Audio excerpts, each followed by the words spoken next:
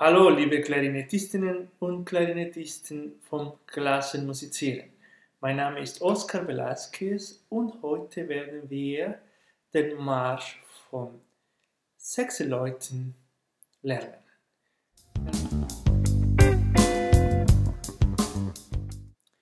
Das Programm für heute ist: Zuerst spiele ich den Marsch vor, nachher machen wir ein kleines Einspielen und nachher studieren wir den Marsch in kleinen Abschnitten. Wir üben jeweils 2 Takte und genau, der Marsch besteht um 2 Teilen, Teil A und Teil B. Teil A müssen wir ganz genau üben, aber zum Glück beim Teil B sind viele Noten ganz gleich wie beim Teil A. Es gibt nur einen kleinen Abschnitt im Teil B, wo wir ein paar andere Noten treffen. Aber sonst es ist alles sehr einfach. Ich wünsche euch viel Spaß und herzlich willkommen nochmals.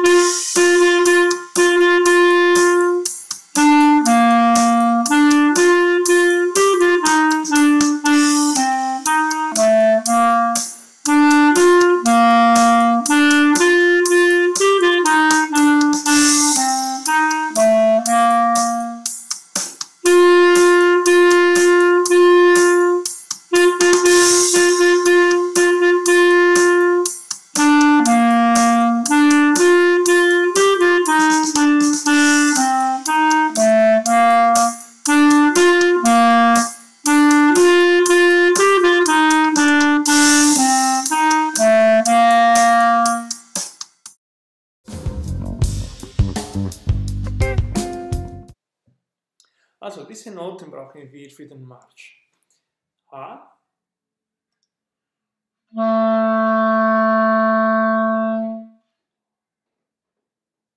C,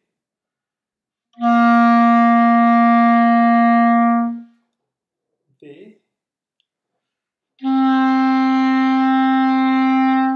E, F, G, A.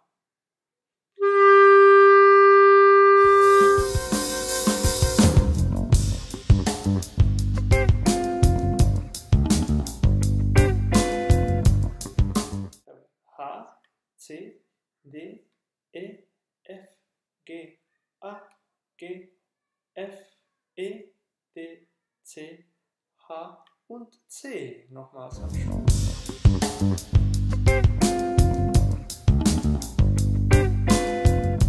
Hier. Okay, bist du bereit? 1, 2, 1, 2, 3, 4.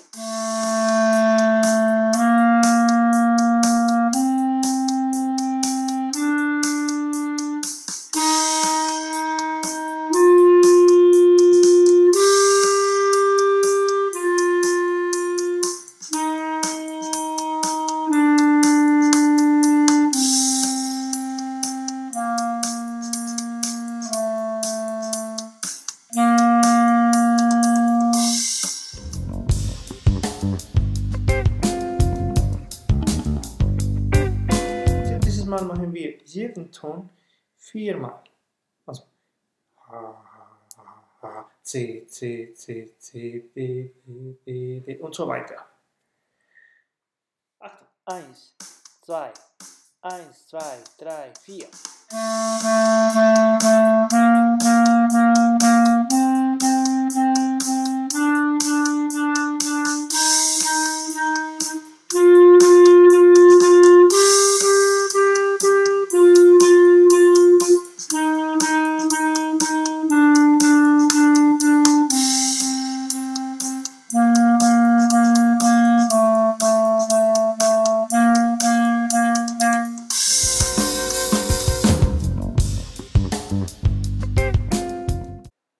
Beim Teil A haben wir einen Auftakt. H ist der Auftakt. Dann C, Pause, D, Pause, E, F, E, D und C. Spielen wir das zusammen. 1, 2, 3. Pause. Pause.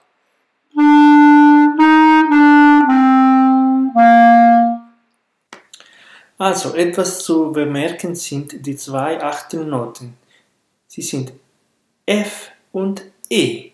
Wir spielen diese zwei Noten ein bisschen schneller, oder? Ja, dann vom Anfang, wir haben H, C, Pause, D, Pause, E, F, E, D, C, E, F, E. Diese zwei schnelleren Noten sind die Achtelnoten. F, E. Also, jetzt spielen wir das mit dem Rhythmus. 3, 1, 2, 3. Und noch einmal, bitte. 1, 2, 3. Und nur zur Sicherheit noch einmal. Und 1, 2, 3.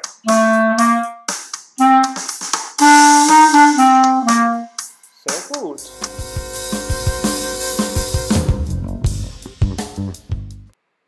Okay, jetzt haben wir einen G, A, G, F, E, nochmals E, D, F und H. Also beim Takt 3 haben wir G, A, G, 8 Noten, F, E, E, D, F und H. Also nochmal zu bemerken, die zwei Achtelnoten. Die Achtelnoten sind diese zwei mit dem Balken oben. Okay, dann G und dann A, G, A, G, A, G, A, G. Das müssen wir ein bisschen schneller spielen. Okay, gut. Jetzt probieren wir also langsam zu spielen. 1, 2, 3, 4.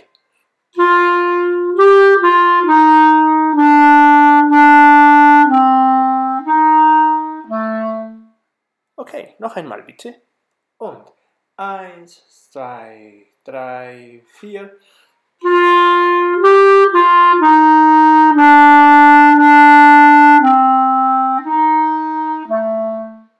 Gut. Und jetzt probieren wir ein bisschen schneller und mit dem Rhythmus zu spielen. 1, 2, 3, 4.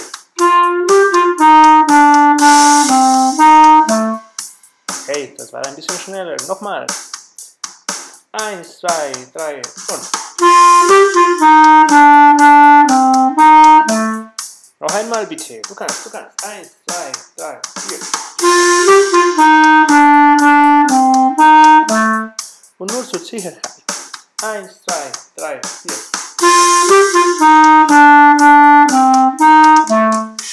Gut.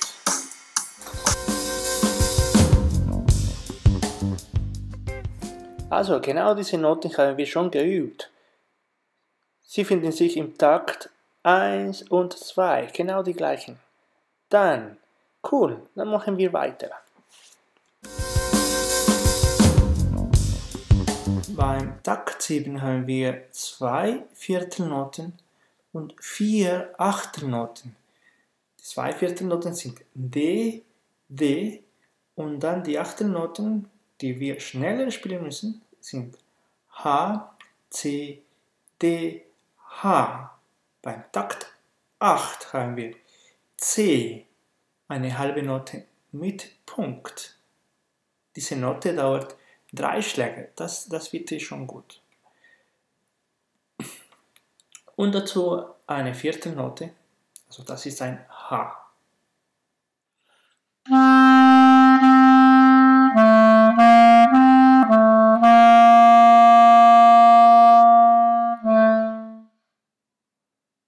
Also, jetzt spielen wir langsam. 1, 2, 3, 4.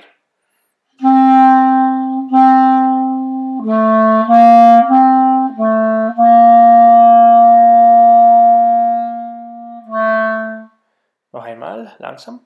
1, 2, 3, 4.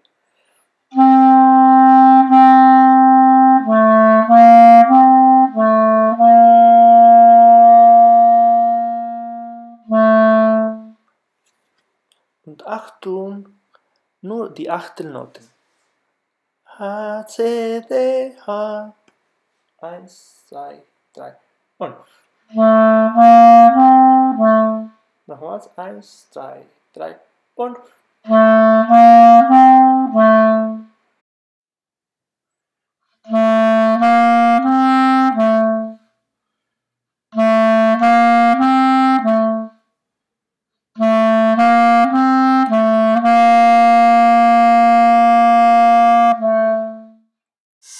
jetzt probieren wir mit dem Rhythmus. Zuerst langsam. 1, 2, 3, 4.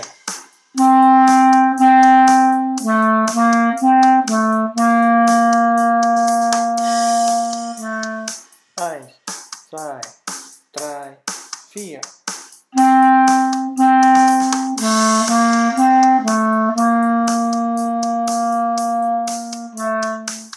Und jetzt schnell. 1, 2, 1, 2, 3, 4. 1, 2, 3, 4. 1, 2, 3, 4. Und noch einmal. 1, 2, 3, 4. Gut.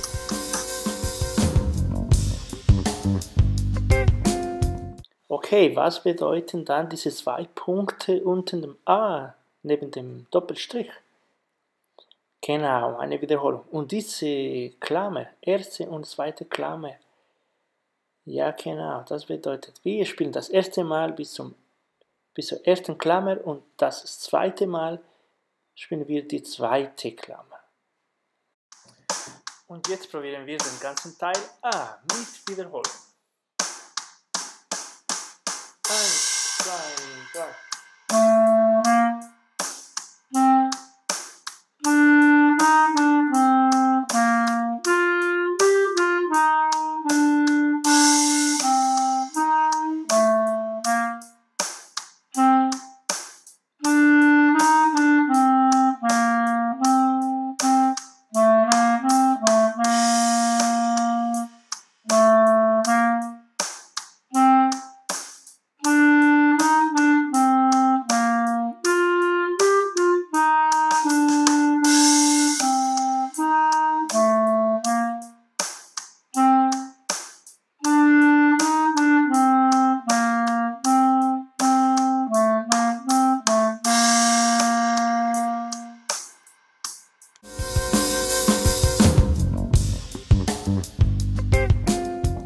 So, hier haben wir 3 mal G halbe Noten, also jede halbe Note dauert 2 Schläge, eine Viertelpause und 2 Achtelnoten. G ist einfach alles offen, keine Klappe drücken, kein Loch abdecken.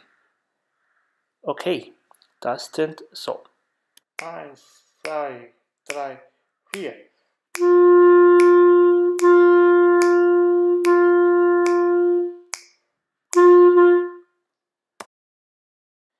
Und da haben wir immer noch G, G, G, G, G, G, G, G, Pause, E. Okay, das tönt so. 1, 2, 3 und.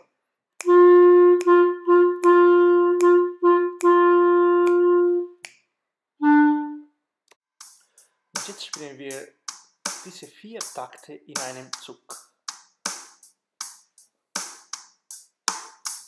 1, 2, 3 und.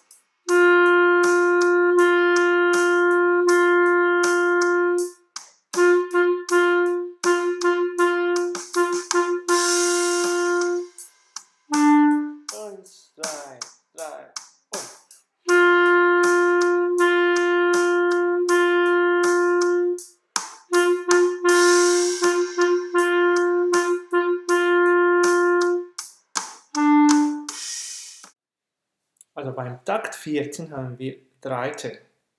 C, halbe Note, dann E, 4. Note und dann G, 4. Note auch. Jetzt spielen wir. 1, 2, 3, 4. 1, 2, 3, 4.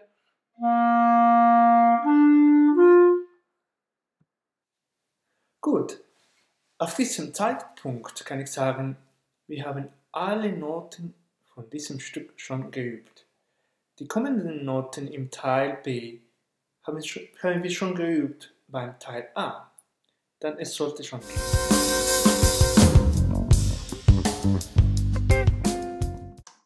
Gut, jetzt probieren wir den ganzen Teil B zu spielen.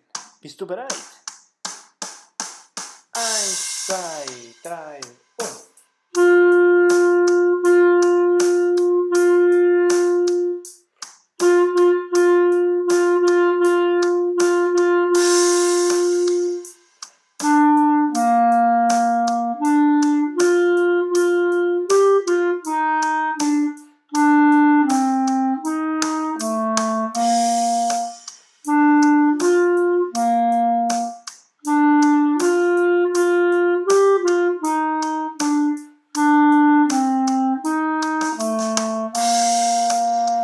Wiederholung.